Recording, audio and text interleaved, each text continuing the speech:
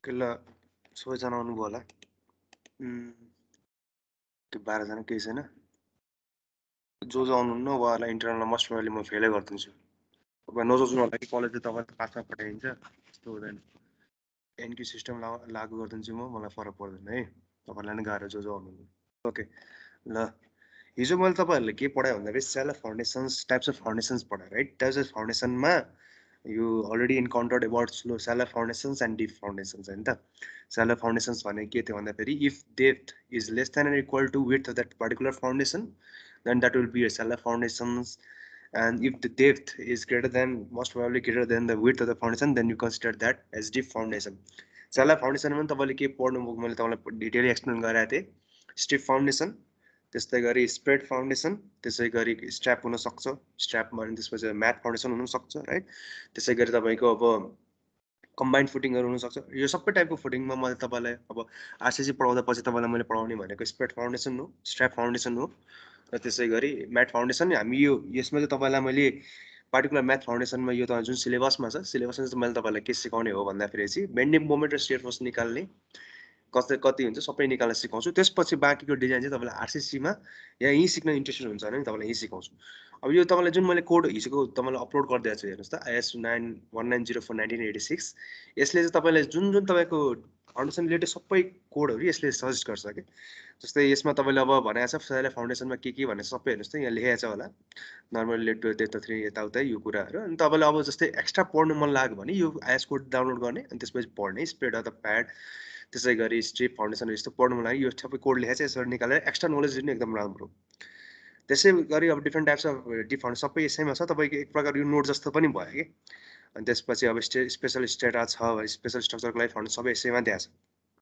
अनि त्यसपछि side investigation जुन तपाईँले फर्स्ट कि सेकेन्ड च्याप्टरमा पढ्नु भएको छ, यसमा पनि सर्टेन आइडिया दिएको छ कसरी गर्ने। अनि इन्भेस्टिगेसन कुन प्रिन्सिपल अनुसार हेर्ने हो, यो आइएस कोडमा हेर्नु भनेर सिकाएको छ तपाईँलाई है। यो सबै हेर्नु होला तपाईँले,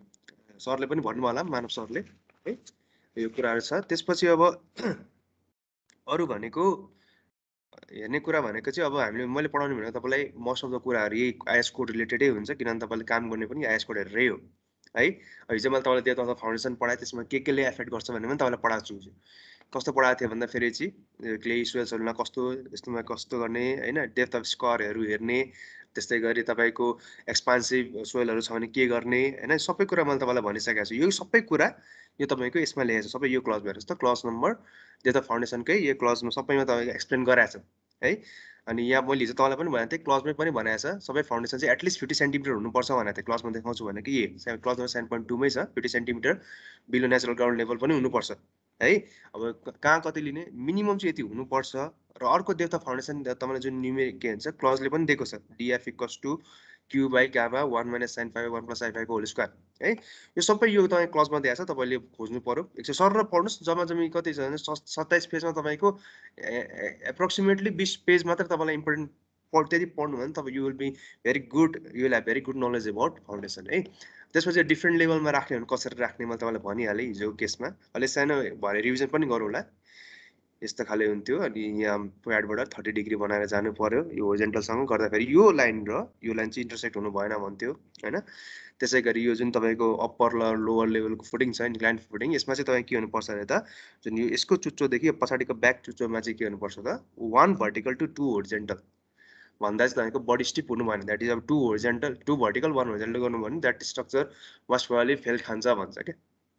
स्लिप खान सक्छ। अब त्यस्तै ल्यान्ड स्लिप एरिया चाहिँ कसरी बनाउने यो सबै तपाईँ एकचोटि पढ्नु होला है। अब यो सबै एक्सप्लेन मैले गरिरहनु पर्दैन, पढ्न सक्नुहुन्छ तपाईँहरूले। अब भ्यारिङ थिकनेसमा फाउन्डेसन कसरी गर्ने यो सबै यसमा छ है, यो तपाईँले पढ्नु। अब त्यसपछि मैले तपाईँलाई हिजो के पनि पढाएँ भन्दाखेरि चाहिँ लोड्स एन्ड फाउन्डेसनमा कुन कुन लोड आउँछ हेर्नुहोस् है, तपाईँ जुन किताबमा तपाईँ पढ्नुहुन्छ यसै कुरालाई त्यसले अलिकति छुट्याएर एक्सप्लेन गरेर ल्याएको छ है। जस्तै अब हेर्नुहोस् त, यहाँ पर्मानेन्ट लोडलाई मैले हिजो पनि एक्सप्लेन गरेँ, डेड लोड र लाइभ लोड हुन्छ अरे पर्मानेन्ट लोडमा। त्यसरी ट्रान्जिएन्ट लोड भने चाहिँ कस्तो हुन्छ भन्दा सडन है एक्कासी आउने लोड, जस्तै विन्ड लोड भयो या सेस्मिक लोडहरू, अर्थिक भूकम्प कहिले कहिले आउने हो नि त, त्यस्तो लोड हामी ट्रान्जिएन्ट लोड भन्छौँ कि। अनि यो दुइटालाई कम्बाइन गरेर जुन हाम्रो लोड केसेस आउँछ, अहिले म तपाईँलाई आजको एउटा न्युमेरिकल गराउँछु, त्यसमा तपाईँले यो लोड केसेस कसरी लिने त, डेड लोड लिने कि लाइभ लोड लिने, सर्भिस लोड भने के हो, अल्टिमेट लोड भने के हो, म सबै एक्सप्लेन गर्छु है। त्यसमा तपाईँले के पढ्नु पर्यो भन्दाखेरि चाहिँ डेड लोड र लाइभ लोड भनेको पर्मानेन्ट लोड केस भयो, र अर्को कम्बिनेसन भनेको पर्मानेन्ट लोड र ट्रान्जिएन्ट लोडको कम्बिनेसन हुन्छ। अनि यसमा पनि अब तपाईँले युजली हामीले रेसिडेन्सियल बिल्डिङलाई डिजाइन गर्ने केस के हो त, डेड लोड र लाइभ लोड हो। एकदम ठुल्ठुलो स्ट्रक्चर छ भने चाहिँ हामीले के गर्नुपर्छ, यो लोडलाई कन्सिडर गर्नुपर्छ, जसमा यहाँ कोडले के भन्छ हेर्नुहोस् त, जब विन्ड लोड अथवा सेस्मिक लोड चाहिँ तपाईँको डेड लोड र लाइभ लोडको समको चाहिँ 25% भन्दा कम छ भने then it may be neglected in design, र यो फर्स्ट कम्बिनेसन लिएर डिजाइन गर्नुपर्छ, डेड लोड र लाइभ लोड लिने, त्यसको सम लिने अनि डिजाइन गर्ने है। त्यो अनुसार कति आउँछ, बेन्डिङ मोमेन्ट कस्तो आउँछ, त्यसमा डिजाइन गर्नु पर्यो। अब यदि तर विन्ड लोड र सेस्मिक लोड चाहिँ 25% भन्दा बढी छ भने त्यस फाउन्डेसन्सलाई चाहिँ के हुन्छ त्यो अनुसार प्रपोर्सन गर्नुपर्छ, that is dead plus live plus wind load does not acid the shape bearing capacity by more than 25%, यस्तो खाले केसेसहरू हुन्छ। अब यो चाहिँ अनि तपाईँको अरू के हुन्छ भन्दाखेरि चाहिँ सेस्मिक फोर्स कन्सिडर गरेको छ भने सेप bearing capacity sale be increase as specified in IS 1984 पनि भन्छ। यो चाहिँ भने के हो भन्दाखेरि चाहिँ मैले तपाईँलाई अब IS 193 यो देखाइरहनु चाहिँ पर्दैन, त्यही पनि आइडिया लिइरहनुहोस् यसले के भन्न खोजिरहेको भन्दाखेरि जस्तो सेप बियरिङ क्यापेसिटीलाई बढाउन मिल्छ भन्छ कि। यो चाहिँ कहाँ हेर्न सक्नुहुन्छ भन्दाखेरि IS कोडमा जुन मैले हामीले जुन डिजाइन गर्छौँ है, डिजाइन गर्दाखेरि यो एउटा टेबल नम्बरमा देखाएको छ है, म तपाईँलाई देखाइहाल्छु। एउटा एक्स्ट्रा नलेज जानिराख्नु काम लाग्ने कुरा हो, अपार्ट फ्रम यो करिकुलम। टेबल नम्बर यो देख्दा भयो है, कतिजना आउनुभयो, 22 जना आउनुभयो। अब 2 मिनटमा हामी सुरु गरौँला, म तपाईँलाई टेबल चाहिँ देखाउँला। हेर्नुहोस् त, यहाँ भन्छ हेर्नुहोस् त, percentage of permissible increase in अलाउइङ bearing capacity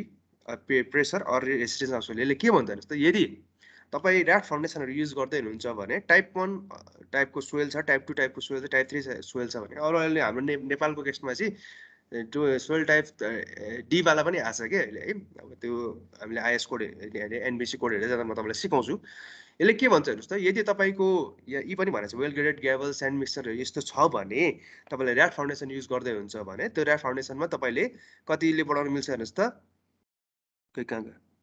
यी भनेको छ हेर्नुहोस् त, पर पर्सेन्टेज 50%ले त्यसको क्यापेसिटी बढाउन सक्नुहुन्छ SBC। जस्तै मैले SBC 100 लिएँ भने now if the soil type is तपाईँको टाइप 1 छ भने त्यो केसमा I can increase the soil के भन्छ यो ऱ्याफ्ट फाउन्डेसनलाई कतिले बढाउन सक्छु भन्दाखेरि चाहिँ 1.5 ले मल्टिप्लाई गर्न सक्छु। जस्तै म तपाईँलाई एउटा एक्सेल सिट देखाउँ, ऱ्याफ्ट फाउन्डेसन मेरो है, त्यसमा पनि तपाईँले हेर्न सक्नुहुन्छ है। जस्तै हाम्रो 1 मिनट, यो जस्तै अब 100 लिनु भएको छ भने त्यसलाई 150 न्युटन किलोन्युटन पर मिटर स्क्वायर एज्युम गरेर तपाईँले डिजाइन गर्न सक्नुहुन्छ है। त्यसै गरी तपाईँको आइसोलेटेड कम्बाइन्ड छ भने त्यसलाई पनि 50% बढाउन सक्नुहुन्छ इन टाइप्स अफ सोइल। त्यसै सोइल टाइप 2 र टाइप 3 आफै हेर्नुहोस् है।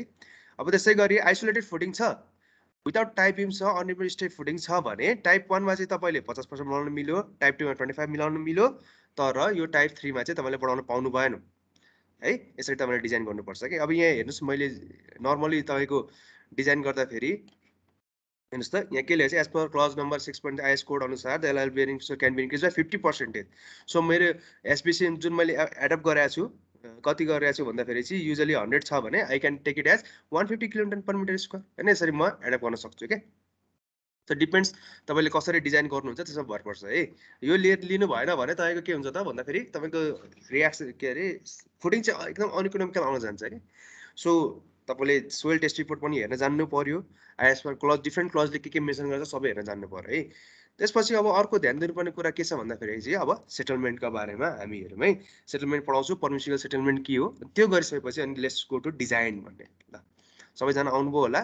24 जना आउनुभएको छ, ल लेट्स स्टार्ट है। सबैले ध्यान दिउँ, यो सेटलमेन्ट भन्ने तपाईँको ठ्याक्क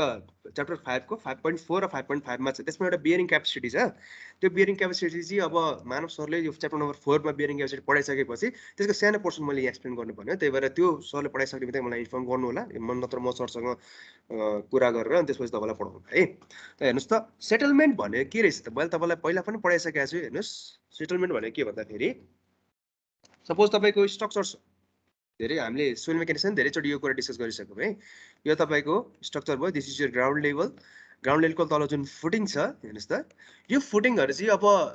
तपाईँलाई थाहा नै छ के कुरा भन्दाखेरि मैले सेटलमेन्ट पढाएको थिएँ होला, कन्सोलिडेसन सेटलमेन्ट पढाएको छु होइन। त्यसमा कुन कुन कति टाइपको सेटलमेन्ट हुन्छ, कन्सोलिडेसन सेटलमेन्ट ओम भाइ ओम? हजुर sir. Primary consolidation settlement, secondary consolidation भनेर यस्तो पढाएको छु कि छैन मैले है। यो कुरा तपाईँले ध्यान दिनुपर्छ है। इनिसियल सेटलमेन्ट, त्यसै गरी सेकेन्डरी सेटलमेन्ट है, यस्तो कुरा त्यो तपाईँले यो न्युमेरिकल पनि मैले तपाईँलाई गराएको थिएँ सेटलमेन्ट क्यालकुलेट गर्ने राइट। त्यही कुरा हामी यसमा अब्जर्भ गर्छौँ है। सो तपाईँले अब के ध्यान दिनु पर्यो भन्दाखेरि चाहिँ के रहेछ त्यो सेटलमेन्ट भनेको है। पहिला यो सानो कुरा बुझौँ सेटलमेन्टमा चाहिँ। अब तपाईँ यो माथि पनि आउँछ यो सेटलमेन्ट भन्ने कुरा है। मैले चाहिँ यो स्प्रेड फुडिङको लागि सेटलमेन्ट पढाउनु पर्ने हो, त्यही भएर म स्प्रेड फुडिङको लागि बडी स्पेसिफिक भएर पनि पढाउँछु है। यहाँ ध्यान दिउँ, तपाईँको बिल्डिङ जुन बनिरहेछ हेर्नुहोस् त, बिल्डिङ बनिरहेछ भने बिल्डिङ बन्दै गर्दाखेरि जुन छ बन्दै गर्दाखेरि सोइल तपाईँको के हुन्छ अलिकति धस्दै धस्दै जान्छ कि है। त्यो बन्दै गर्दा कन्स्ट्रक्सन ओभर भइसक्दाखेरि एउटा सडन एमाउन्ट धसिसक्छ हो, सेटलमेन्ट भइसक्छ। यो called that as initial settlement होइन, यो मैले पढाएको छु। त्यसै गरी सेकेन्डरी सेटलमेन्ट मैले तपाईँलाई पढाएको होला, प्राइमेरी अथवा इनिसियल सेटलमेन्ट। त्यसै गरी सेकेन्डमा सेकेन्डरी सेटलमेन्ट। सेकेन्डरी सेटलमेन्ट भन्ने के थियो भन्दाखेरि चाहिँ अब एउटा थ्रु आउट तपाईँको सडन स्प्यान इयर्ससम्म चाहिँ तपाईँको बिल्डिङ चाहिँ के हुन्छ भन्दाखेरि बिस्तारै प्राइमेरी सेटलमेन्ट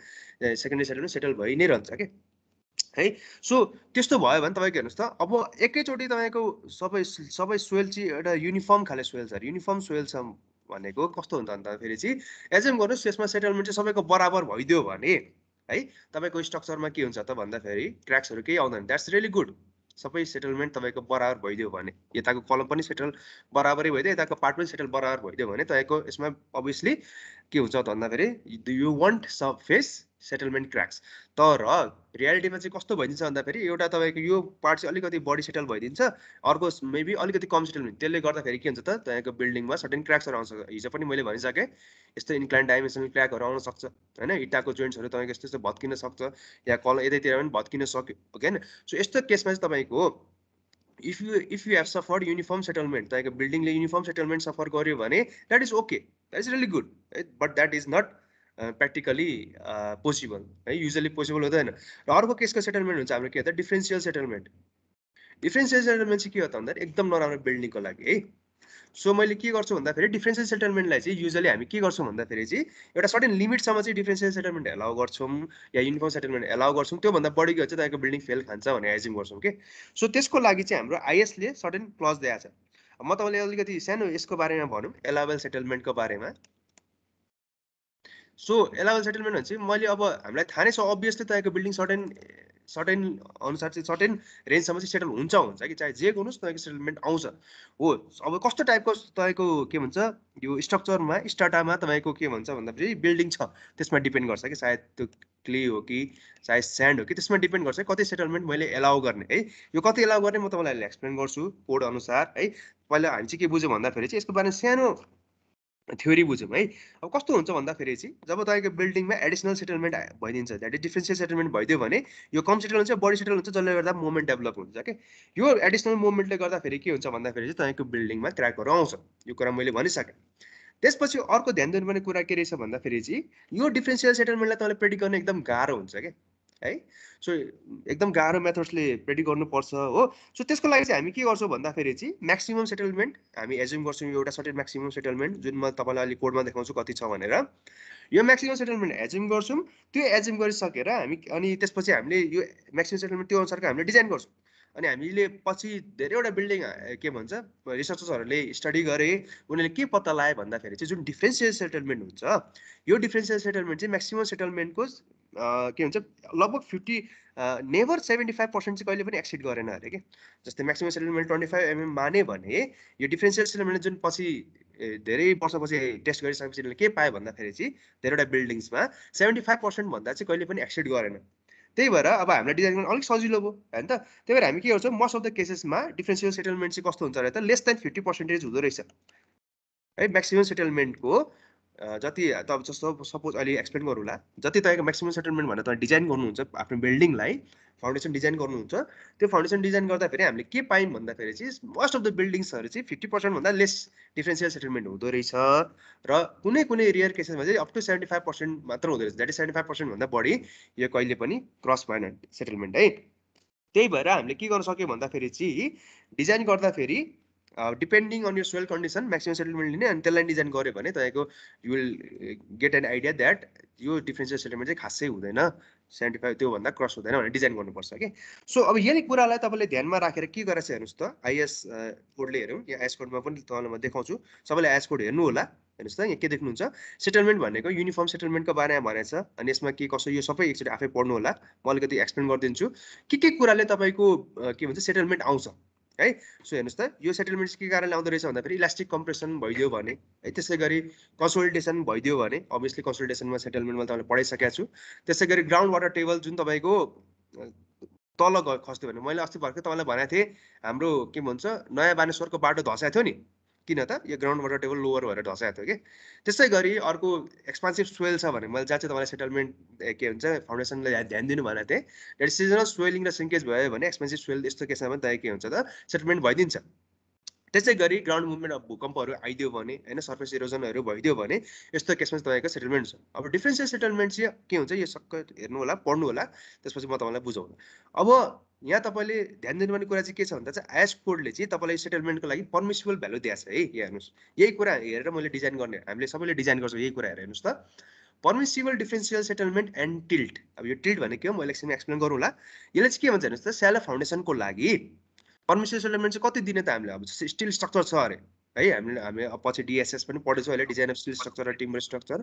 त्यसमा हेर्नुहोस् त यहाँ के भन्छ, स्यान्ड र हार्ड क्ले छ भने तपाईँको सोइल स्यान्ड र हार्ड क्ले छ भने त्यतिखेर तपाईँले पर्मिसिबल सेटलमेन्ट कति दिने त, म्याक्सिमम सेटलमेन्ट 50 mm दिनु पर्दो रहेछ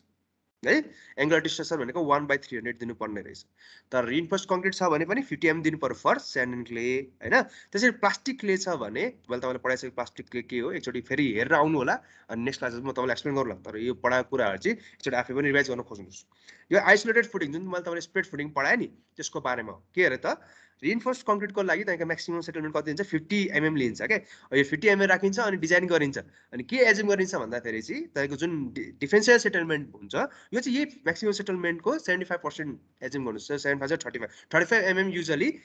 डिफरेन्सियल सेटलमेन्ट हुन्छ। अब यसले तपाईँले म्याक्सिमम सेटलमेन्टको लागि तपाईँले डिजाइन गर्नु भएको छ भने डिफरेन्सियल सेटलमेन्ट त्यसैमा पर्यो, त्यही भएर तपाईँको बिल्डिङ अलिक सेफ हुन्छ भन्ने कुरा आउँछ क्या। प्लास्टिक ले छ नि यो। त्यसै गरी आइसोलेटेड फुटिङलाई यदि तपाईँ ऱ्याफ्ट फाउन्डेसन गर्दै हुनुहुन्छ भने चाहिँ कति मानिन्छ, 75 mm रहेछ इन स्यान्ड एन्ड क्ले होइन त। आइसोलेटेड फुटिङ नगरेर तपाईँले ऱ्याफ्ट फुटिङ डिजाइन गर्नु भएको छ भने सेटलमेन्ट 75 mm एज्युम गर्ने, त्यही अनुसार यो भ्यालु लिनु पर्यो है ल। त्यसै गरी अब यहाँ पनि ल्याएको छ हेर्नुहोस् त, एकदम मल्टी स्टोरी बिल्डिङहरू छ भने होइन त्यसमा तपाईँको 60 mm लिनुपर्छ। युजली मैले लिँदा चाहिँ सेफर साइडमा कति लिन्छु भन्दाखेरि चाहिँ 25 mm लिन्छु फर आइसोलेटेड फुटिङ है। अब त्यो डिपेन्ड गर्छ तपाईँको बेस्ट अन एक्सपिरियन्स अल्सो, त्यसमा डिपेन्ड गर्छ। अब यसमा सर्टेन भ्यालुजहरू छ 0.033L यस्तो छ नि, यो चाहिँ क्या भने एलको भ्यालु चाहिँ यहाँ हेर्नुहोस् के रहेछ, length of deflected part wall of ऱ्याफ्ट, यो सबै कुराहरू तपाईँले बुझ्न सक्नुहुन्छ। Or centre to centre between the columns, यस्तो सर हेर्नु होला, त्यसपछि म तपाईँलाई फेरि एक्सप्लेन गर्छु है। तर यति हो, तपाईँले डिजाइन गर्ने बेला चाहिँ के गर्नुपर्छ, यो भ्यालु लिनुपर्छ क्या, ठ्याक्कै यही भ्यालु लिनुपर्छ है। सो यो कतिखेर काम लाग्छ भन्दाखेरि तपाईँले सोइलको सबग्रेड मोडुलस क्याल्कुलेट गर्न पनि काम लाग्छ, जुन तपाईँलाई मानव सरले पढाउनुहुन्छ। हजुर भुवन भाइ केही सोध्दै हुन्छ होइन है, ल ओके ल यति हेर है। अब हामी जाउँ के रे, यहाँ पनि लेखेको छ एङ्गुलर टिल्ट भनेको, एङ्गुलर डिस्टर्सन अथवा टिल्ट भनेको के रहेछ त हेर्नुहोस् है, म तपाईँलाई एक्सप्लेन गर्छु। यदि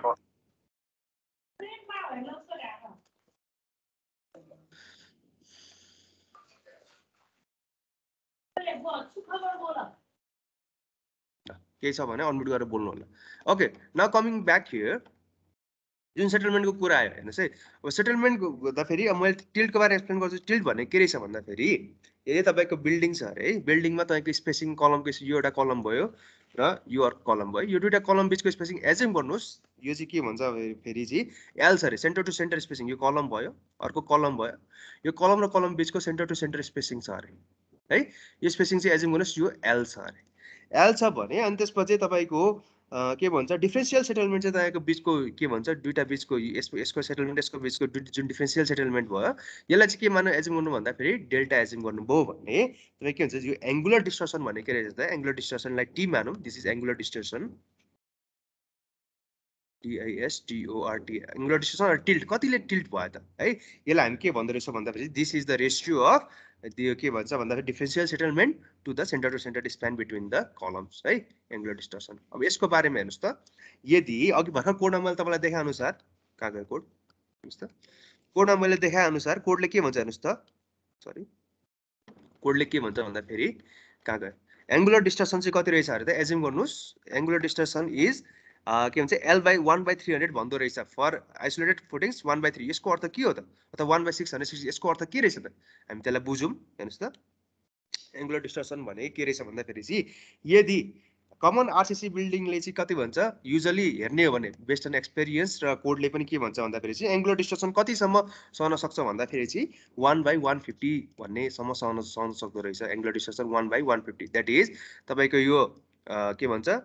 डिफरेन्सियल सेटलमेन्ट 1 mm भयो भने र स्प्यान तपाईँको 150 कलम टु कलम 150 यतिसम्मको तपाईँको एङ्गुलर डिस्टर्सन छ भने ओके तपाईँको बिल्डिङले ड्यामेज लिँदैन। तर अझै पनि आर्किटेक्चरल हिसाबले तपाईँले सेफ्टी गर्नु पर्यो भने should not acid angular distortion should not acid कति भन्छ त 1/300 भन्दो रहेछ यही कुरा मैले तपाईँलाई अघि क्लजमा देखाएँ हो कोडमा देखाएँ। यसको अर्थ के रहेछ त भन्दाखेरि एक्जाम्पलको लागि जस्तै दुईटा कलम बिचको कति सेटलमेन्ट भयो अरे एज्युम गर्नुहोस् दिस इज 20 mm सेटलमेन्ट भएको छ भने है एडजेसेन्ट कलमको 20 mm सेटलमेन्ट भएको छ भने यो दुईटा बिचको स्प्यान कति छ अरे त 6 मिटर छ अरे सपोज एज्युम 6 मिटर छ भने एङ्गुलर तपाईँको डिस्टर्सन कति हुने रहेछ त इक्वल टु 20 डिभाइडेड बाई 6000 हो 200 यसको अर्थ के रहेछ भन्दाखेरि यो तपाईँको दुईटा कलम बिचको डिफरेन्सियल सेटलमेन्ट चाहिँ 20 mm रहेछ भने र कलम चाहिँ स्प्यान कति रहेछ सेन्टर टु सेन्टर 6 मिटर छ भने त्यतिखेर एङ्गुलर डिस्टर्सन कति रहेछ त 1/300 यतिसम्म चाहिँ तपाईँको बिल्डिङ चाहिँ सेफ रहेछ भन्न खोज्नु है कुरा यो रहेछ चाहिँ एङ्गुलर डिस्टर्सनको बारेमा बुझ्नुभयो यो यसको बारेमा बुझ्नुभयो। अब तपाईँले पर्मिसिबल सेटलमेन्ट पनि बुझ्नुभयो के रहेछ पर्मिसिबल सेटलमेन्ट भनेको कति चाहिँ मैले एलाउ गर्न सक्छु पछि अभियसली हामीलाई थाहा छ सेटलमेन्ट चाहिँ के हो त हामीले एभोइड गर्नै सक्दैनौँ हुन्छ सेटलमेन्ट हो त्यही भएर हामी चाहिँ यस्तै डिजाइन गर्दा यति एज्युम गर्छौँ कि तपाईँको बिल्डिङ यदि छ भने एउटा पार्टिकुलर जस्तै हार्ड र यो रक सोइल छ भने त्यतिखेर तपाईँले कति एलाउ गर्नु हुँदो रहेछ भन्दाखेरि चाहिँ obviously for RCC buildings 50 mm तपाईँले सेटलमेन्ट यसरी एज्युम गर्न सक्नुभयो। प्लास्टिक क्लेमा छ भने अब यो चाहिँ तपाईँको सोइल टेस्ट रिपोर्टबाट आउँछ कस्तो खाले सोइल हो भनेर है यति पनि बुझ्नु पर्मिसिबल सेटलमेन्ट बुझ्नुभयो। अब हामी के गर्छौँ भन्दाखेरि चाहिँ डिजाइन अफ यो के भन्छ फुटिङतिर आइसोलेटेड फुटिङतिर लाग्नु ल यसमा केही डाउट छ भने मलाई सोध्न सक्नुहुन्छ तपाईँहरूले यतिमा के डाउट छ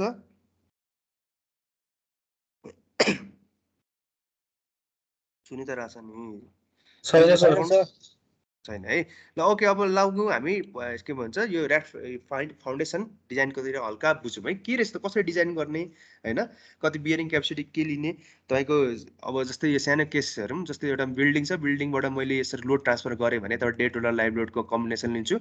अनि हेर्नुहोस् है डिजाइन गर्दाखेरि जहिले पनि हामी चाहिँ कस्तो कम्बिनेसन लिन्छौँ भन्दाखेरि dead load live लोडको service load लिन्छौँ। अब सर्भिस लोड भने के रहेछ त कसलाई थाहा छ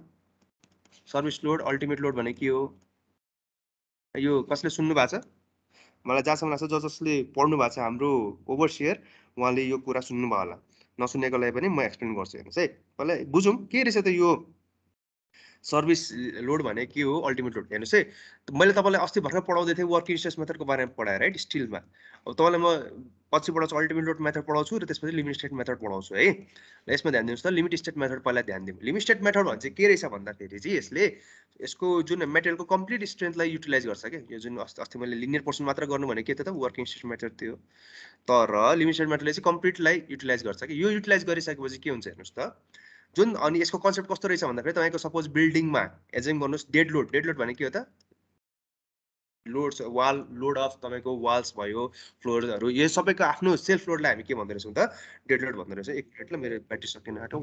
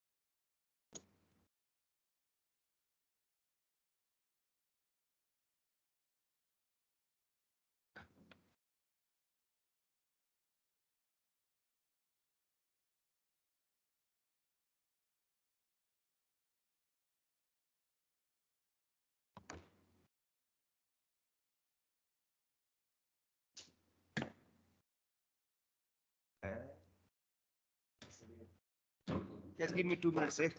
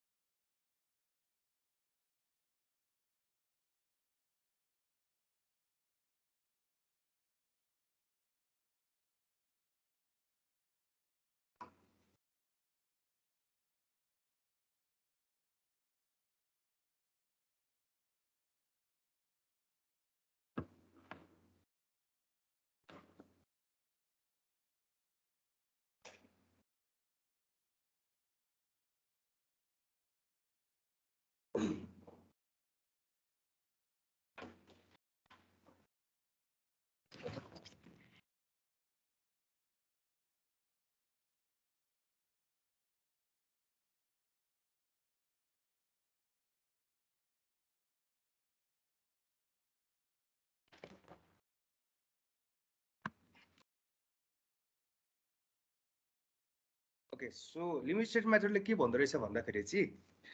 तपाईको जुन लोड आइरा छ है त्यो लोडलाई चाहिँ के भन्छ सर्टेन पार्शियल सेफ्टी फ्याक्टरले मल्टिप्लाई गर्नुपर्छ एज ए मोनसलाई 50% ले बढाउनु भन्छ के लोडलाई है त्यसैगरी अनि जुन तपाईको मटेरियलको स्ट्रेन्थ 1.15 या जति हुन सक्छ है त्यसैगरी मटेरियलको स्ट्रेन्थ पनि उले चाहिँ के हुन्छ घटाउँछ के यो कारणले गर्दाखेरि चाहिँ के हुन्छ यो हाम्रो यसलाई भन्छ यो चाहिँ अल्टिमेट लोड मेथड भयो ultimate sorry limit state मेथडको ultimate load भयो हैन अल्टिमेट भनेको चाहिँ के भन्दा सर्टेन फ्याक्टर सेफ्टीले मल्टिप्लाई गरेर त्यसको लोड आउने भन्दा प्रेडिक्सन गरेर है सो यो आइरहेको हुन्छ यसलाई चाहिँ के भन्छ यदि सर्टेन फ्याक्टर सेफ्टीले मल्टिप्लाई गर्नुभएको छ आफ्नो पार्टिकुलर लोडलाई भने त्यसको लोडलाई हामी के भन्छौँ त अल्टिमेट लोड भन्छौँ है तर अब हामीले डिजाइन गर्दा चाहिँ के कुन लोड लिन्छ भने त सर्भिस लोड लिँदो रहेछ सर्भिस लोड भनेको चाहिँ के भन्दाखेरि वर्किङ लोड पनि भन्दो रहेछौँ के वर्किङ लोड भनेको के हो त यो जुन तपाईँको यसले मल्टिप्लाई गर्छ यसलाई हटाउने जति लोड आछ त्यसलाई डिभाइड बाइ 1.5 गर्ने जति आयो that is my working load अथवा सर्भिस लोड चाहिँ के रहेछ भन्दाखेरि चाहिँ सर्भिस लोड भने त्यस्तो टाइप अफ लोड जुनलाई चाहिँ तपाईँले के हुन्छ फ्याक्टर अफ सेफ्टीले मल्टिप्लाई गर्नु भएको छैन है यस्तो टाइप अफ लोडलाई हामी के भन्छौँ त सर्भिस लोड भन्दो रहेछौँ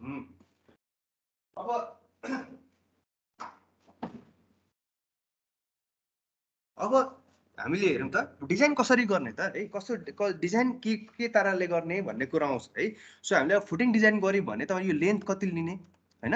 यो ब्रेथ कति लिने अथवा वेट कति लिने एउटा नर्मल फुटिङको त्यो पनि ध्यान दिनुपर्छ कि है लेन्थ र ब्रेथ सो यसको लागि चाहिँ तपाईँले के कोड क्लजले या तपाईँको किताबहरूले के भन्छ भन्दाखेरि चाहिँ प्रोपोर्सनल फुटिङ्स फर इक्वल सेटलमेन्ट अब मैले तपाईँलाई के भनिहालेँ भन्दाखेरि चाहिँ म्याक्सिमम सेटलमेन्ट हामी एज्युम गर्छौँ जुन हामीले क्लजमा हेऱ्यौँ त्यो अनुसार हामी एज्युम गर्छौँ ल 50 mm को सेटलमेन्ट छ अरे म्याक्सिमम सेटलमेन्ट है यो 50 mm को सेटलमेन्टसँग बराबर युनिफर्म सेटलमेन्ट गराउनको लागि हामीले के गर्नुपर्छ त वी हेभ टु के भन्छ प्रपोर्सन गर्नुपर्छ लेन्थ र ब्रेथलाई है त्यहाँको पार्टिकुलर फुटिङको सो त्यसलाई कसरी गर्ने भन्दाखेरि चाहिँ के गर्ने अरे भन्दाखेरि चाहिँ सुरुमा डेड लोड र लाइभ लोड लिने डेड लोड र लाइभ लोड लिइसकेपछि त्यसलाई सर्भिस लोड बनाउने अनि त्यसपछि पार्टिकुलर फुटिङ डिजाइन गर्ने सपोज एज्युम गर्नुहोस् मेरो यो जुन यसको एरिया L into B अथवा रेक्टेङ्गल छ भने L into B एरिया हुन्छ राइट यो एरिया कसरी ल्याउने त भन्दाखेरि के गर्नु सुरुमा के गर्नुपर्छ त ग्रस एरिया निकाल्नुपर्छ ग्रस एरिया भने के हो भन्दाखेरि चाहिँ dead load plus live load छ द्याट इज सर्भिस लोड लिने सर्भिस लोड डिभाइडेड बाइ के गर्नुपर्छ त एलाउएबल बियरिङ क्यापेसिटी लिनुपर्छ है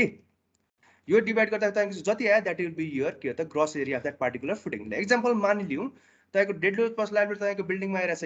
850 किलोन्युटन र तपाईँको यो के भन्छ एलाउएबल बियरिङ क्यापेसिटी तपाईँको सोइल टेस्ट अनुसार पाउनुभयो that is 120 किलोन्युटन per metre square पाउनुभयो भने हेर्नुहोस् त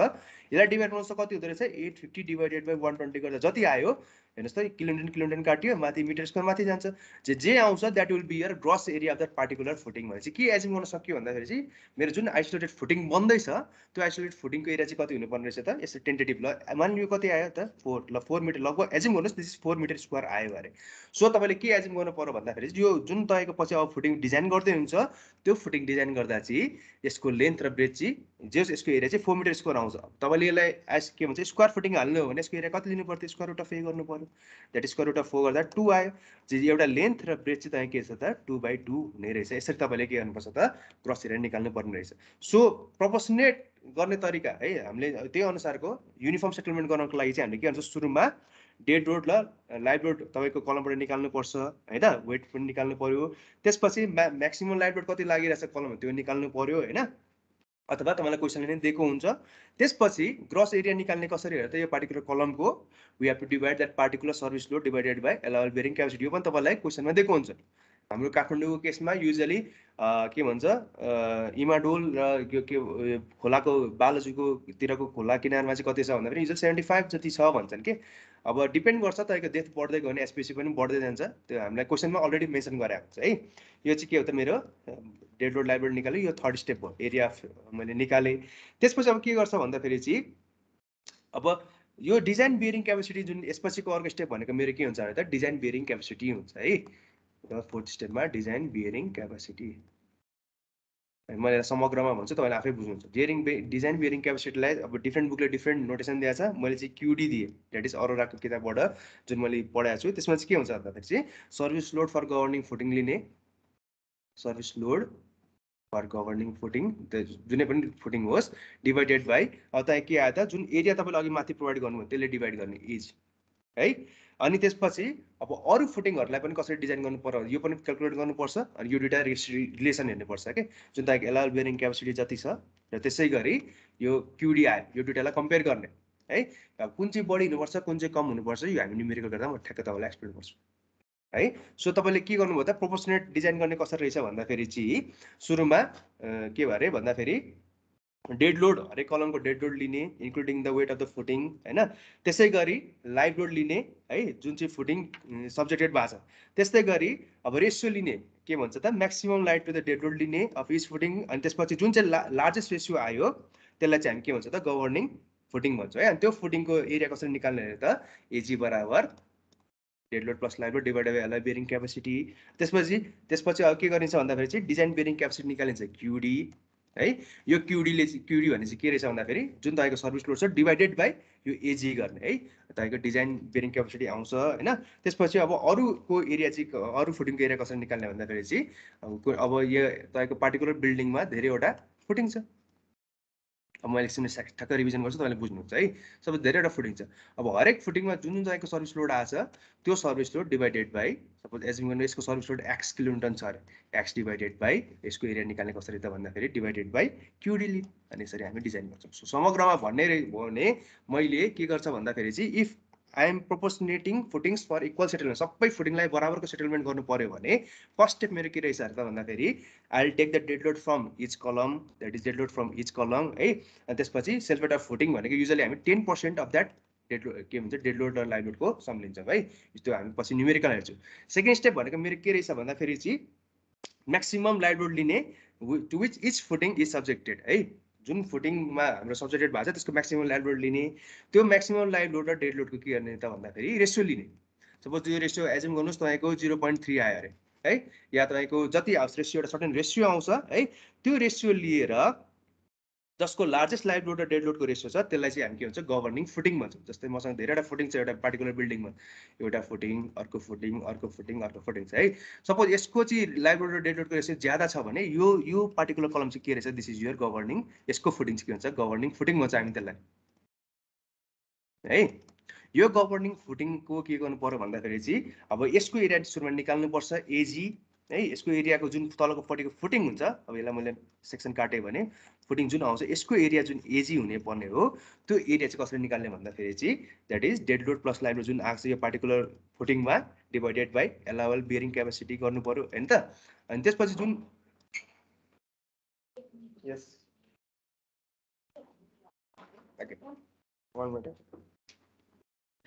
एजी आयो है। अब यो एजीले चाहिँ भनेको के हो त gross area of that particular governing footing है। अनि त्यसपछि के गर्ने भन्दाखेरि चाहिँ अब डिजाइन बेरिङ क्यापेसिटी निकाल्ने क्युडी, यो क्युडी भने के हुन्छ अरे त सर्भिस लोड फर पार्टी, अब यसको लागि service load for particular governing footing यसको लागि जुन आइरहेछ हाम्रो यो service load divided by AG गर्ने जति आयो। अब यस्तो हुनसक्छ कि सर अनि यो अब एसबिसी र यो क्युडी त बराबर आउन सक्छ भन्नुहुन्छ। जस्तै के भइदिन्छ केसेस भन्दाखेरि एज्युम गर्नुहोस् तपाईँको 2.7 मिटर बाई 2.7 मिटरको तपाईँ फुटिङ आयो, तपाईँले के गर्नुहुन्छ योभन्दा अलिकति ठुलो प्रोभाइड गर्नुपर्छ कि 2.8 मिटर बाई 2.8 मिटर दिनुहुन्छ हो। 2.8 मिटर बाई 2.8 मिटर दिनु भने त अभियसली के भयो त यो क्युडी चाहिँ के हुन्छ चेन्ज हुन्छ राइट हो। यस्तो कुराहरू ध्यान दिनु पर्यो है। इजी आयो क्युडी पनि निकाल्नु भयो अब त्यसपछि अरू एरियाको फुटिङको एरिया कसरी निकाल्छ भन्दाखेरि चाहिँ त्यही सर्भिस लोड अब यसको तैँले एरिया निकाल्नु पर्यो भने यसको service load y minus y divided by के गर्नु पर्यो त क्युडी गर्नु पर्यो अब यो तपाईँको एजी फर दिस पार्टिकुलर फुटिङका है यसरी हामी गऱ्यो भने यसरी तपाईँले फुटिङ डिजाइन गर्नु भने चाहिँ तपाईँको सबै फुटिङहरू चाहिँ युनिफर्म सेटलमेन्ट हुन्छ भन्ने एजुम्सन छ है बुझ्नुभयो यो चाहिँ कसले सजेस्ट गरेको रहेछ भन्दाखेरि this was suggested by mister pack PECK pack र उहाँको ग्रुपले पेक एट अल है यसमा के डाउट छ छैन सर ल ओके सबैहरु आफै पनि यसमा डिजाइन गर्न सक्नुहुन्छ है अब हामी आउँ हाम्रो मेन फुटिङमा हामी के पढ्दैछ भन्दाखेरि स्ट्रेट फुटिङ भनेको आइसोलेटेड फुटिङ है त स्ट्रेट फुटिङ यो कुरामा ध्यान दिनु अब स्ट्रेट फुटिङलाई डिजाइन कसरी गर्ने त भन्दाखेरि अब मेन डिजाइन चाहिँ म तपाईलाई आरसीमा सिकाउँला यसमा जस्ट नर्मल खाली इजी वेमा तपाई सिक्नुला तर यो अहिले जुन सिक्दै हुन्छ that is not sufficient for foundation design है isolated footing design so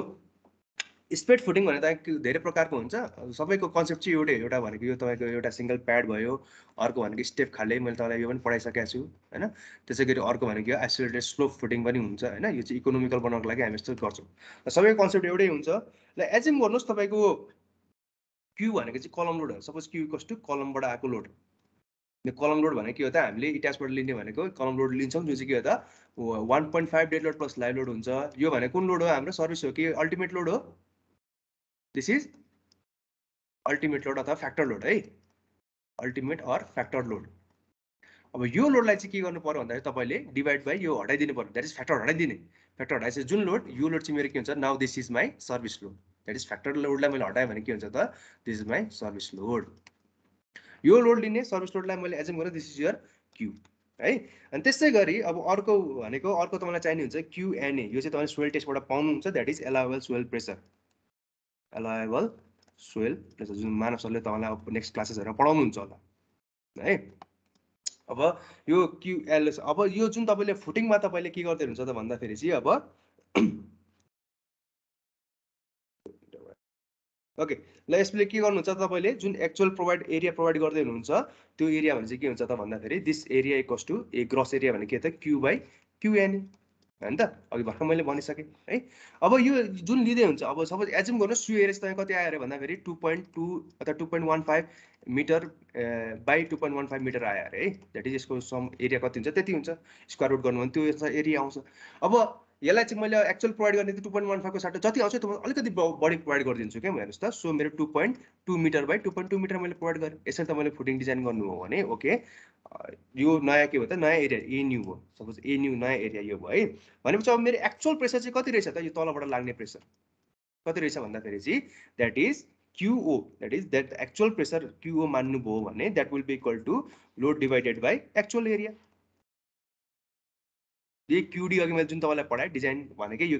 QO भनेको एक्चुअल प्रेसर हो ओके नि त हेर्नुस् त मैले अब एउटा प्र्याक्टिकल केस हेरौँ मसँग लोड आइरहेछ अरे 150 किलोन्युटन आइरहेछ लोड मसँग सर्भिस लोड छ कति भन्दाखेरि चाहिँ 100 छ भने मेरो टोटल एरिया 1.5 मिटर स्क्वायर हुने भयो एरिया हो यो चाहिँ मेरो ग्रस एरिया 1.5 भने स्क्वायर रुट हाल्ने भने कति आउँछ त समथिङ आयो ल एज्युम गर्नुस् त्यो चाहिँ आयो 0.7 मिटर बाइ 0.7 मिटर आयो अरे है एज्युम गर्नुस् यो लेन्थ र ब्रेथ गर्दा मैले अब यसलाई मैले 0.7 मिटर बाइ 0.7 मिटर प्रोवाइड गर्नुको साटो म के गर्छु 5 फिट भनेको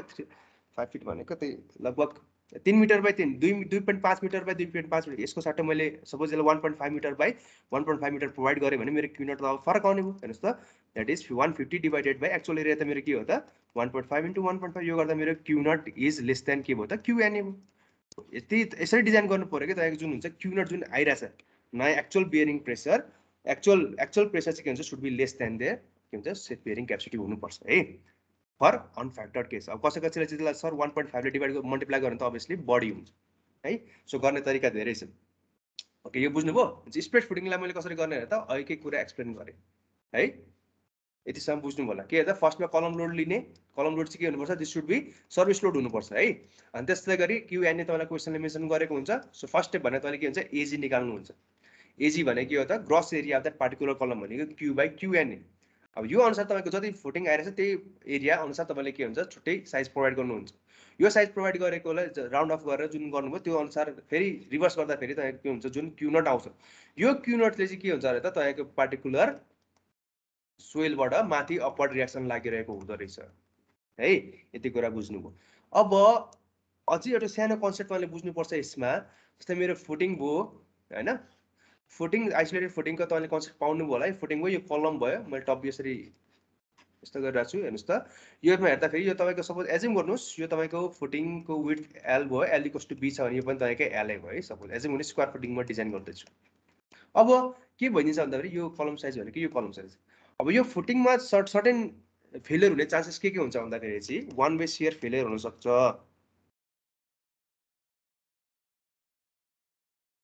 आज न्युमेरिकल गर्न भ्याइँदैन भोलि गरौँला अर्को भनेको पञ्चिङ फेलियर हुन सक्छ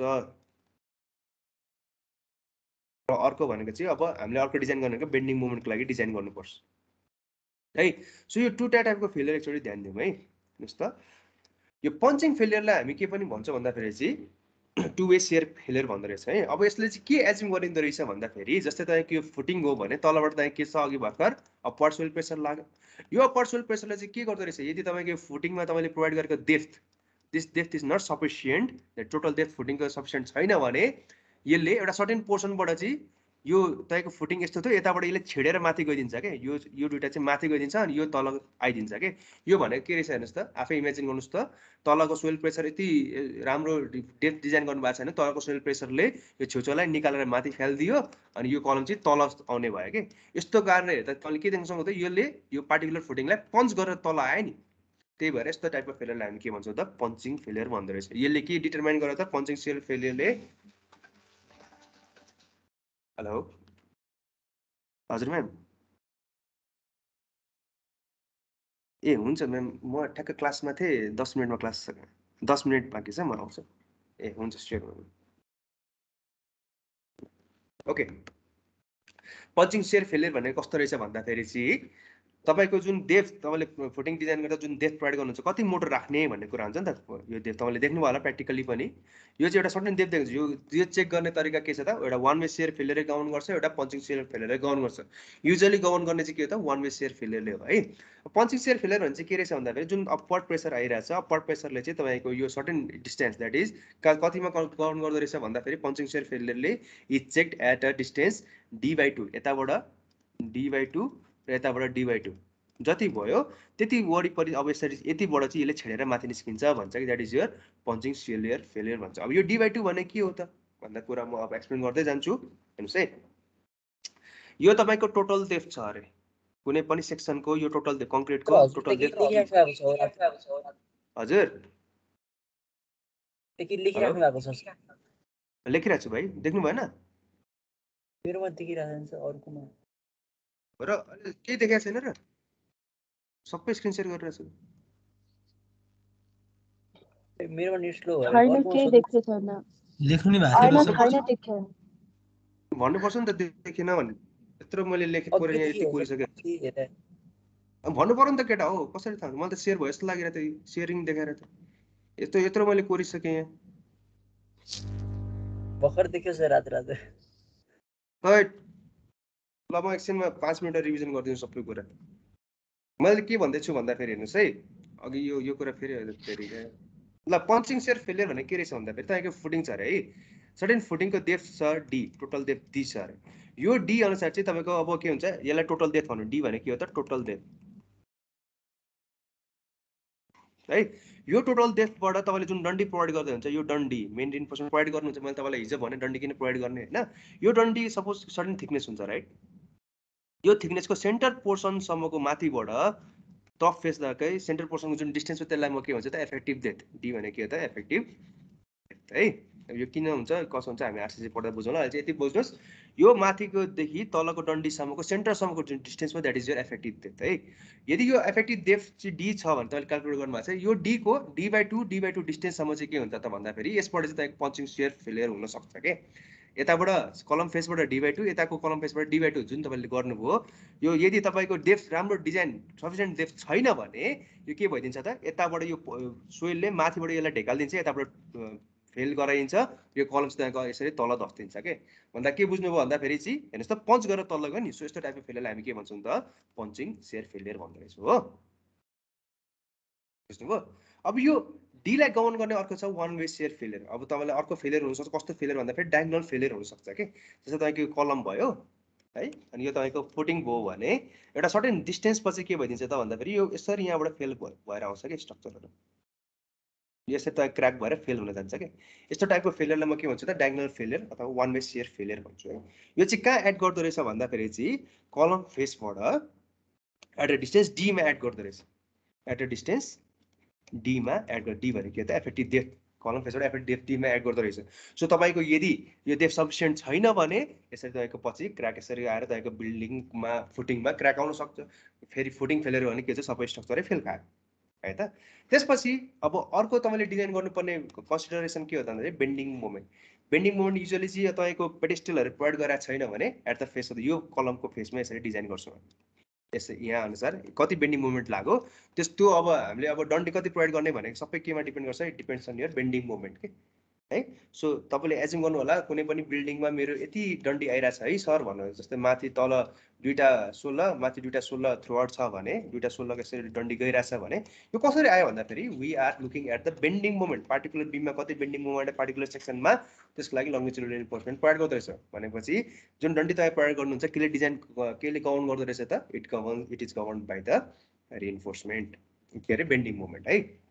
यो कुरा हो अब सानो एउटा फिगर बनाउँछु सबैले हेर्नु होला अघि यस्तो भयो भने भन्नु के सुरुमै भन्नु मलाई देखेन भने मलाई कस्तो त लाग्यो देखिरहनु भएको छ यत्रो बराबर आएँ मैले यो तपाईँको फुटिङ छ अरे है दिस इज यर फुटिङमा तपाईँले पछि अब रिइन्फोर्समेन्ट म तपाईँलाई आरसिसीमा डिजाइन गर्न सिकाउँछु यो तपाईँको फुटिङ हो अनि यो तपाईँको अर्को डिरेक्सनमा वाइ डिरेक्सनमा रिइन्फोर्समेन्ट छ भने चाहिँ बेन्डिङ मोमेन्ट हामीले कहाँ क्यालकुलेट गर्नुपर्छ अरे त it is calculate at face of the कलम तपाईँलाई अघि भर्खर भनिसकेँ यो कुरा मैले यसको प्लान बनाउँछु टप भ्यू बनाउँछु है हेर्नुहोस् त यस्तो हेर्दाखेरि यो तपाईँको कलम भयो यो कलमको चाहिँ कस्तो हुन्छ माथिबाट हेर्दाखेरि कलम यहाँ देखिन्छ दिस इज यर कलम है दिस इज यर कलम सो बेन्डिङ मोमेन्ट हामीले कहाँ चाहिँ गभर्न गर्छ त bending मोमेन्टले at the face of the कलम यो मेरो बेन्डिङ मोमेन्ट यहाँ हामी चेक गर्छौँ this is your bending moment यहाँ चेक गर्छौँ त्यसै गरी सेयर फोर्स कहाँ चेक गर्छौँ भने त shear force at a section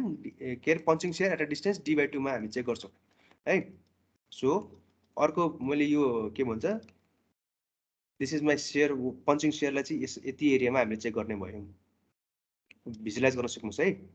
यो एरियामा यति एरियामा चाहिँ हामी पञ्चिङ सेयर चेक गर्छौँ यतिमा बेन्डिङ मोमेन्ट चेक गर्छौँ र त्यसपछि एट अ डिस्टेन्स डी मैले जुन अघि भने यो डीमा चाहिँ हामी के गर्दो रहेछौँ भन्दाखेरि चाहिँ at a distance D from the कलम फेस यसमा चाहिँ हामी कुन चेक गर्छौँ त वान वे सेयर चेक गर्छौँ है यति एरियामा चाहिँ हामी वान वे सेयर चेक गर्छौँ अब यही कुरालाई मैले के गर्छु त बेन्डिङ मोमेन्ट कसरी क्यालकुलेट गर्ने यो कुरा म तपाईँलाई सिकाउँछु है सो म्याक्सिमम डायगोनल सेयर चाहिँ कतिमा लाग्दो रहेछ त एट अ डिस्टेन्स डीमा यो पोर्सनमा तपाईँ के हुन्छ त म्याक्सिमम डायगोनल सेयर लाग्दो रहेछ म्याक्सिमम डायगोनल सेयर लाग्दो रहेछ है यो D/2 मा चाहिँ के लाग्छ त पञ्चिङ सेयर चेक गर्दो रहेछौँ र यो कलम फेसमा ठ्याक्कै के चेक गर्छौँ त बेन्डिङ मोमेन्ट चेक गर्दो रहेछौँ अब यो तीनटा कुरा हामीले के भन्छ डिजाइनमा तीनटा कुरा पत्ता लगाउनु पर्यो कि है तपाईँलाई एक्जाममा आउँछ न्युमेरिकल त्यसमा बेन्डिङ मोमेन्ट कति छ पत्ता लगा भन्छ पञ्चिङ सेयर कति किलोमिटर आइरहेछ त्यो पत्ता लगा डायगोनल सेयर कति आइरहेछ त्यो पत्ता लगा भन्छ कि अब यो त मैले भने सर बेन्डिङ मोमेन्ट के हो सेयर फोर्स के हो त तपाईँलाई थाहा होला नि के पनि तपाईँलाई मैले भन्नुपर्छ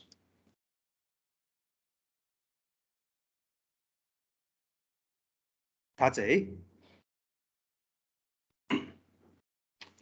ल अब यदि तपाईँको यो पार्टिकुलर स्प्यान यो साइड पनि तपाईँको बी हो भने हेर्नुहोस् त दिस इज यर बी यो पनि बी हो भने तपाईँको यो अनि यो पार्टिकुलर कलम बी स्मल बी छ भने हेर्नुहोस् त यो स्प्यान कति हुँदो रहेछ दिस स्प्यान इज कति त भन्न सक्नुहुन्छ होला त्यसै गरी यो स्प्यान कति हो यो पनि तपाईँले भन्न सक्नुहुन्छ होइन यो भनेको तपाईँको this is be plus D भयो यो यति भनेको बी प्लस डी हुने भयो के भयो नि त small be plus D/2 plus D/2 भने बी प्लस डी हुने भयो त्यसै माथिको भने के हो त बी प्लस 2D हुने भयो है सो मैले यति मात्र स्प्यान निकाल्नु पर्यो भने के हो त भन्दाखेरि चाहिँ कति हुन्छ होला यो स्प्यान भनेको यहाँ मैले यहाँ लेखिदिन्छु हेर्नुहोस् त आफै हिसाब गर्न सक्नुहुन्छ बी बाई 2 भनेको ठ्याक्कै यहाँ आधा पुग्यो सेन्टरमा, त्यसै गरी स्मल b बाई 2 हो भने माइनस b बाई 2 भनेको यो मेरो स्प्यान एक्ज्याक्टली कति रहेछ त b माइनस b बाई 2 रहेछ हो। यो पार्टिकल यति मेरो स्प्यान भने कति हो त b माइनस b बाई 2 है। त्यसै गरी अब मैले यो पोर्सन हेर्न सक्नुभयो भने हेर्नुहोस् त जुन मेरो म्याक्सिमम डायगोनल सेयर हुनेवाला छ यो पोर्सन भनेको ठ्याक्क कति हुन्छ त b माइनस b बाई 2 भनेको यति भयो, त्यसैबाट मैले कति घटाउनु पर्यो त यो यति यो पोर्सन यति घटाउनु पर्यो हो। यो भनेको कति हुन्छ त b minus b by 2 minus कति घटाउनु पर्यो त यो भनेको d हो, किन कलम फेसबाट कति डिस्टेन्समा छ त d मा छ, माइनस d गरे भने यो मेरो के हो त अलिक क्लियरली लेखौँ यसलाई b minus b by 2 minus d गरे भने यो के हो त दिस एरिया इज फर यो particular b minus b by d minus into b गर्नु यो this area is for maximum diagonal share हो। र एरिया यो यति एरिया के को लागि हो त b माइनस b बाई 2 भनेको दिस फर बेन्डिङ मोमेन्ट हो। यति यो यतिमा केही कन्फ्युजन छ सानो कुरा हो, जियोमेट्री हो हैन। यसमा के डाउट छ तपाईहरुलाई?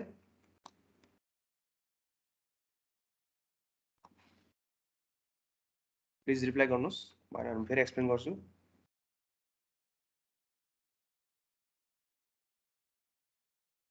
मैले नसुनेकै के हो ल हेर्नुस् है। भनेपछि मैले यसमा के गर्नु छ त अब यसमा म्याक्सिमम बेन्डिङ मोमेन्ट निकाल्नु पर्यो। मैले के हो त अब तपाईको फुटिङको लागि क्रिटिकल सेक्सन कहाँ अरे त बेन्डिङ मोमेन्ट कहाँ हुन्छ at the face of the कलम भयो, पञ्चक सेयर कतिमा त at a distance d by 2 from the face of the कलम र म्याक्सिमम डायगोनल सेयर कतिमा हुन्छ त at distance d from the face of the कलम हो। अब यसलाई नै मैले के गर्छु त बेन्डिङ मोमेन्ट निकाल्नु पर्यो। बेन्डिङ मोमेन्ट म कहाँ क्याल्कुलेट यहाँ क्याल्कुलेट गर्छु, यहाँ तपाईले आफै हिसाब गर्न सक्नुहुन्छ, बेन्डिङ मोमेन्ट निकाल्न सक्नुहुन्छ। तलबाट तपाईको युडिएल कति आइरहेछ अरे त भन्दाखेरि एज्युम गर्नुस् यो तपाईको युडिएल आइरहेछ q नट आइरहेछ अरे हो भने चाहिँ अहिले बेन्डिङ मोमेन्ट कसरी निकाल्नु चाहिँ यो पार्टिकुलर एरिया म यहाँ निकालेर क्याल्कुलेट गरेर देखाउँछु ल। एउटा स्याम्पल डिराइभ गरेर देखाउँछु अनि अरूहरू आफै गरेर बुझ्नु होला। हेर्नुस् त बेन्डिङ मोमेन्ट भनेको के हो त भन्दाखेरि युजुअली बेन्डिङ मोमेन्ट भनेको फोर्स इन्टु युडिएल छ भने युडिएललाई पोइन्ट लोडमा कन्भर्ट गर्ने, पोइन्ट लोडमा कन्भर्ट गरिसकेर त्यसलाई मल्टिप्लाई गर्ने के त परपेन्डिकुलर डिस्टेन्सलाई मल्टिप्लाई गर्नु पर्यो हो। यो तपाईले पढ्नु भएको छ होला। सो बेन्डिङ मोमेन्ट भनेको के हो त q नट इन्टु b गरे, q नट इन्टु b गरे भने मेरो के हो त this is converted into q not मेरो युजुअली के हुन्छ त किलोन्युटन पर मिटर स्क्वायरमा हुन्छ, इन्टु b ले गरे भने के हो this is converted into किलोन्युटन मिटरमा convert भयो कि भएन त q not now in per unit length हो। किलोन्युटन पर मिटरमा कन्भर्ट हुन्छ इन्टु b गरे भने यतिमा कन्भर्ट हुने है, b ले मल्टिप्लाई गर्नुभयो। अब हेर्नुस् त बेन्डिङ मोमेन्ट भनेको के हो त यो फोर्स इन्टु डिस्टेन्स हो। तपाईको युडिएल भनेको के हो त b माइनस b बाई 2 यो त मेरो के भयो त डिस्टेन्स भयो। अनि कहाँ एड गर्दो रहेछ भन्दाखेरि चाहिँ at a distance half of this particular, so half of this भनेको 1/4 अफ b माइनस b हुँदो रहेछ हो क्या। सो यसलाई गर्दाखेरि के हो त q not b into b minus b whole square by 4 to the 8 है। सो तपाईको बेन्डिङ मोमेन्ट यसरी आउँदो रहेछ। यो कुरा तपाईलाई डाइरेक्टली किताबमा लेखेको छ, तपाईले बुझ्न सक्नु भएन भने यसरी डिराइभ गर्ने। So bending moment at the face of the कलम मेरो यदि स्क्वायर फुटिङ छ भने q not into b minus b whole square by 8 हुने रहेछ। यसमा के डाउट छ?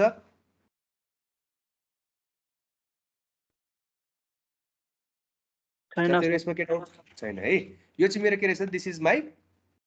Bending moment. अब तपाईले पछि एक्जाममा न्युमेरिकल हामी नेक्स्ट क्लासमा गरौँला, त्यो क्लासमा तपाईले बेन्डिङ मोमेन्ट कसरी निकाल्ने त यही फर्मुला युज गर्नुहुन्छ। त्यतिखेर सोध्नु होला सर कसरी आयो यो नोट हेर्नु होला। त्यसै गरी अब अर्को भनेको के त शियर फोर्स निकाल्नु पर्छ है। सो कन्ट्रोल एम गरौँ, सरी हेर्नुस् त for checking the diagonal shear है। डायगोनल शियर भनेको चाहिँ के हो त भन्दाखेरि चाहिँ शियर फोर्स भनेको के हो त एज्युम गर्नुस् तपाईको एफ चाहिँ तपाईको डायगोनल शियर दैट अघि भर्खर मैले तपाईलाई देखे कहाँ एड गर्दै रहेछ diagonal shear it acts at a distance d हैन त d from the face of d भनेको के हो त मेरो इफेक्टिभ डेप्थ। इफेक्टिभ डेप्थ भनेको के रहेछ त फेरि एकचोटि ध्यान दिनुस् टोटल डेप्थबाट जुन मैले यो दिसमा रिइन्फोर्समेन्ट एउटा सर्टेन थिकनेसको हुन्छ, यो रिइन्फोर्समेन्टको माथिको लेभलदेखि यो तल यसको सेन्टरसम्म जुन डिस्टेन्स भयो that is my effective depth है। अब यो के इफेक्टिभ डेप्थ हामी डिटेली will learn in RCC class है, त्यतिखेर म तपाईलाई एक्सप्लेन गरौँला। अहिले चाहिँ जस्ट एज्युम गर्नुस् इफेक्टिभ डेप्थ त्यो रहेछ। अब हेर्नुस् त q नट इन्टु b भनेको मेरो के हो त यो केसमा मेरो फोर्स आयो। हेर्नुस् त q नट इन्टु b यो गर्दा मेरो के हो त नाउ युडिएल आयो है। अब युडिएल फोर्स इन्टु अब यो युडिएल कारणले अब के हुन्छ तपाईको शियर भने त फोर्स भयो, युनिट किलोमिटर हुनुपर्छ, यसको किलोमिटर मिटर भयो। अब यसलाई केले मल्टिप्लाई गर्नु त डिस्टेन्सले मल्टिप्लाई गर्नु पर्यो, अन्य किलोमिटरमा आउने भयो। सो तपाईको डिस्टेन्स कहाँ कतिमा एड गर्छ अरे त भन्दाखेरि it acts as a 1 way share कतिमा एड गर्ने त्यतिमा एड गर्ने हो यो भनेको कति हो त b - b/2 - d हो त्यही भएर यो फर्मुला अब के हुँदो रहेछ q not b into b - b/2 - d हुने हो यो दिस इज माइ के हो त म्याक्सिमम डायगोनल शियर है बुझ्यो नि अब पञ्चिङ शियर निकाल्ने तरिका चाहिँ के हो भन्दाखेरि चाहिँ अभियसली मैले तपाईँलाई भनिसकेँ पञ्चिङ शियरको चाहिँ अब सिग्मा एसपी भनेर डिनोट गर्छौँ यसलाई अब अर्को वाइजमा कसरी लेख्न सकिन्छ त टोटल डेप्थ मैले if D not is the total depth not अथवा capital D is total depth कसरी निस्किन्छ अरे त्यसो यो फर्मुला भनेको डी नट बराबर क्यू नट इन्टु बी त गर्नै पर्यो कतिमा एड गर्छ त punching shear it acts as a distance total b into b square minus यसको area b + 2d into b + 2 b plus यहाँ एड गर्ने b + d into b + d मा एड गर्ने हो कि त पञ्चिङ शियर त यतिमा एड गर्छ so b + d whole square divided by त्यसको एरिया सो गर्नुस् त b square minus b + d whole square divided by 4 into b + d into अब यो डेप्थ भएको कारणले जसरी के हुन्छ त सिग्मा एसपी भनेको के हो त भन्दाखेरि इट इज द एलाएबल के भन्छ पर्मिसिबल के भन्छ यसलाई के भन्दै भन्दाखेरि चाहिँ पञ्चिङ शियर स्ट्रेस भन्नु होला यसलाई है जुन हाम्रो के भन्छ कोडले एलाउ गरे स्पेसिफिक सेफ पञ्चिङ शियर मान्नुहोस् यसलाई के भन्छ दिस वेयर सिग्मा एसपी बराबर के हो त सेफ पञ्चिङ शियर ओरिजिनल डिजाइनमा चाहिँ हामी यो सेफ पञ्चिङ शियर आफै निकाल्छौँ है अनि क्याल्कुलेट गर्छौँ तर तपाईँलाई अब यो तपाईँको लेभलमा चाहिँ के हुन्छ यो सिग्मा एसपी पनि अलरेडी गिभन हुन्छ क्वेसनमा है यसो गरेर तपाईँले के गर्नुहुन्छ टोटल डेप्थ निकाल्न सक्नुहुन्छ सो यो कुरा यो तीनटा कुरा गर्नु भने तपाईँको footing is safe in bending moment त्यसै गरी डायगोनल शियर त्यसै गरी वान वे शियरमा सेफ हुने भयो अब अर्को कुरा तपाईँले चेक गर्नुपर्ने हुन्छ के त भन्दाखेरि म्याक्सिमम फोर्स पर बन्ड है यो बन्डिङ फोर्स चाहिँ कति हुनुपर्छ भन्दाखेरि चाहिँ एफबी तपाईँको म्याक्सिमम फोर्स पर बन्ड छ भने क्यू नट इन्टु बी त गर्नै पर्यो इन्टु b - b/2 हुँदो रहेछ यो चाहिँ के हो त म्याक्सिमम फोर्स पर बन्ड यो फर्मुलाहरू चाहिँ लेखेर राख्नुहोस् तपाईँलाई अब 2-3 दिनमा म यो नोट सबै अपलोड गरिदिन्छु आजसम्मको है अनि त्यसपछि हामी नेक्स्ट क्लासेसमा न्युमेरिकल सुरु गर्दा हुन्छ फर आइसोलेटेड फुटिङ चार्ट निकाल्यो नि भयो सर डी चाहिँ हजुर डी चाहिँ तपाईँको म्याक्सिमम केले काउन्ट गर्छ कि भर्खर मैले भने केले काउन्ट गर्छ रे वान वे शियरले गर्छ है जहिले पनि याद गर्नुहोस् वान वे शियरले काउन्ट गर्छ टोटल डेप्थ है तपाईँलाई अब पछि आरसिसीमा म यो टोटल डेप्थ कसरी गर्छ सुरुमै हामीले चेक गर्दा फेरि बेन्डिङ मोमेन्ट चेक गर्दैन हो कि सुरुमा चेक गर्दा यो वान वे शियर गर्छौँ जति डेप्थ आउँछ त्यो डेप्थ अनुसार म सबै बेन्डिङ मोमेन्टमा पनि त्यही डेप्थ हाल्छु त्यो अनुसार यही डेप्थ यो डी जुन आउँछ त्यो हालेर म हिसाब गर्छु कि है यो कुराहरू हामी पछि न्युमेरिकलमा हेर्दै जान्छौँ ल यो फर्मुलाहरू लेख्नुभयो लेख्नुहोस् त बेन्डिङ मोमेन्ट कति रहेछ भन्दाखेरि म हुन त नोट प्रोभाइड गरिदिन्छु त्यही पनि आज प्र्याक्टिस गर्नको लागि तपाईँले यो कसरी आफै डिराइभ पनि गर्न सक्नुहुन्छ है भिडियो हेरेर ओके